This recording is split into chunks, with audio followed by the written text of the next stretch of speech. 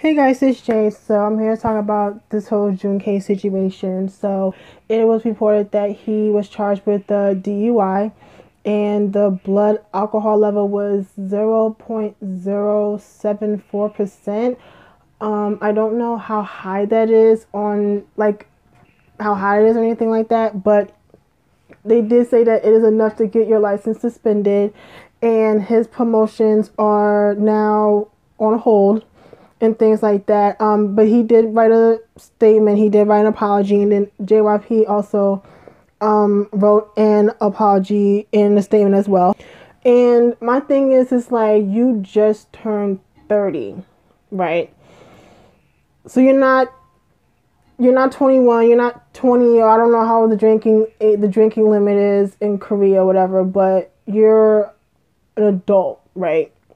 And especially you should have thought about you should have known better, especially after what happened with Nick Coon about 6 years ago when he got a DUI and things like that.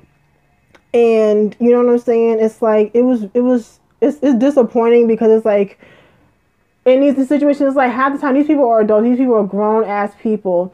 And my thing is like I didn't notice, but JYP has a designated driver service. So and then they also educate y'all in JYP on drunk driving. So there's no excuse. There's no excuse. Like I know Uber ain't really a thing in Korea. Like they have it, but it's not really all that accessible. Like I think they don't really have like regular Uber. I think they only have like the Uber Black thing or whatever in Korea. But they do have taxis and stuff. But not only that, but you have a manager, right?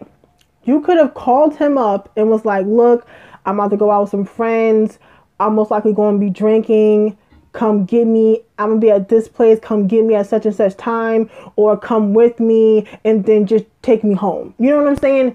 Or whoever you was with that wasn't drinking. You know what I'm saying? Because I'm not saying that everyone in Korea drinks, because not everyone in Korea drinks. So somebody that you was with should have been also responsible and been like, all right, bro, you had too much to drink. We're going to get you home. Whoop de whoop. Again, there is no excuse. And even idle or not, even if you're a regular person, there's no excuse to be drinking and driving. And just because June K is my body does not mean he getting a pass. He's not getting a pass.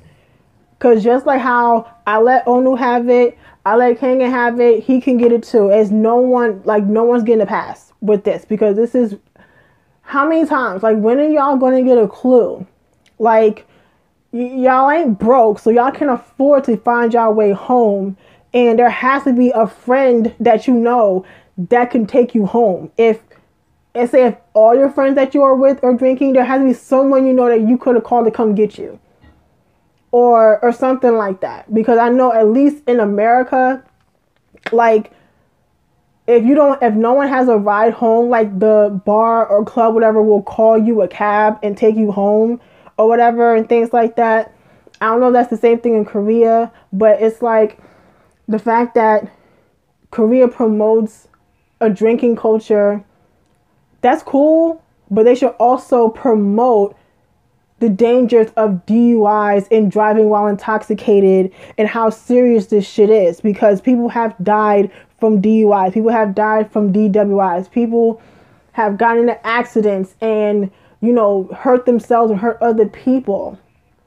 Like, there are other ways to avoid any problems. You know what I'm saying? Like, there's no excuse.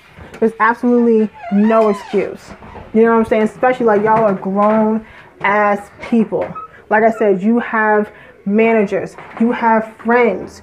There's other alternatives to get home than to just get in a car and drive yourself home, knowing you had something to drink. You know what I'm saying? There's no excuse. And especially when JYP has a designated driver service. They've had it since 2014. So this is even more of a reason to call someone to come get you.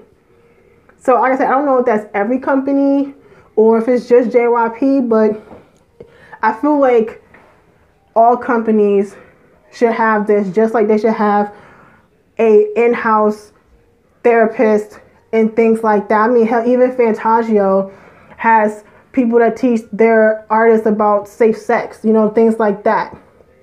You know what I'm saying? So, you know what I'm saying? The game has changed. Like, it's a whole new ball game. Like, a lot of things have changed, and a lot of things need to be put into action these days. You know what I'm saying? Like, they really should. So, especially with people when it comes to, you know, the dangers of drinking and driving. Like, it may sound, you know, high school, but at the end of the day, it's helping, it's saving, you know, the person that's involved in other people. And that shows how, you know, if you know better, if you have alternatives to get home, if you've been drinking, it definitely saves a lot of time from having people to make statements and write apologies and having, you know, your name put out in articles and things like that. All that shit could be avoided if people would just take the initiative to find safe ways to get home. You know what I'm saying? It's not, like I said, it's not even just idols. It's just regular people as well, and that's including people out here too. Like, I'm not even talking just in Korea. I'm talking about in general. I don't give a fuck where you are. Like, there's no excuse, especially if you're out here in America. There's Ubers, there's Lyft, there's Zip cars. There's so many alternatives to get home. You know what I'm saying? There's no excuse. There really is no excuse. So now that his promotions are halted, I think either his album was supposed to come out or it just came out or something like that. And then so he's not going to, most likely he's not going to be able to perform at the the closing ceremonies with the other members, because 2 p.m. all 6 members were supposed to perform at the closing ceremonies. So now he's probably not going to be doing that, but it's like I said, it's just a lesson. It's like, yeah, I'm disappointed, but you know, at the end of the day, it's like, it's just, you have to take responsibility. You know what I'm saying? I'm not saying that you can't go out and have your fun. I'm not saying that, but at the end of the day, you can still have fun, but still be responsible. You know what I'm saying? Like I said before, like, I used to go to clubs, but the thing was, because I was really the only one that had a license, I was a designated driver. You know what I'm saying? Because at the end of the day, yeah, it's fun. That's cool. We go to the club. I mean, I didn't really used to like going to the club. But, like, you know, whatever. I'm with my friends. I'm with my girls. We having fun. But at the end of the day, I'm the one that's responsible for everyone, even though we're all adults. Because I'm the one that has to make sure that they get in the house safe.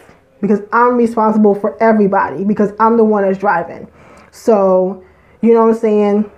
I don't, like, you know what I'm saying? I would definitely feel like shit if I had too many drinks and I get behind the wheel and I hurt myself or I hurt my friends or I hurt someone else. You know what I'm saying? It's just there's a bigger picture to this. So it's like, you know, I'm glad that he didn't hurt himself. I'm glad he didn't hurt no one else. Thank the Lord. But still, you have to be responsible. There's no ifs, ands, or buts about it. It's just that simple. But, you know, like I said, I just really want people, like I said, idols or not, there's definitely a lesson learned in this. It's like, just be responsible. That's just it. But yeah, so I'm going to get out of here. And yeah, I'm going to talk to you guys later. Bye.